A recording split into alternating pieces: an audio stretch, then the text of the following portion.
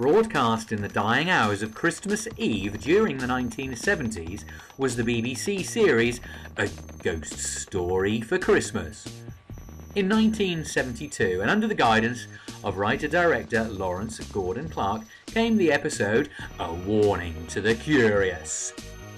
Our story begins at Holcombe Beach and the surrounding woodlands, where the narrator tells a tale of the legendary Anglican crowns, of which there were 3 used to protect England from invasion, but since lost to history.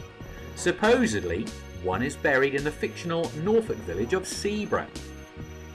Peter Vaughan plays Mr. Paxton, an amateur archaeologist who arrives via train, possibly Sheringham Station, circa 1972, and promptly lodges in a hotel at Wells next the sea, where he makes the acquaintance of Dr. Black, played by Clive Swift.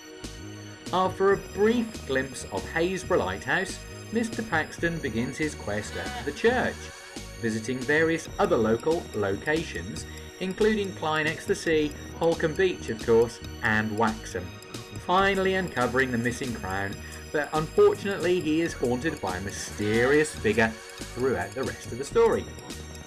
A very atmospheric ghost story with many recognisable locations, and good use of the Norfolk Railway Company makes this certainly worth watching. The cutting together of the places that Mr. Paxton visits can create some mild amusement to those who know the area, because he journeys by bicycle for several miles without breaking into a sweat. Worth catching, like I say, for the locals, or just the curious.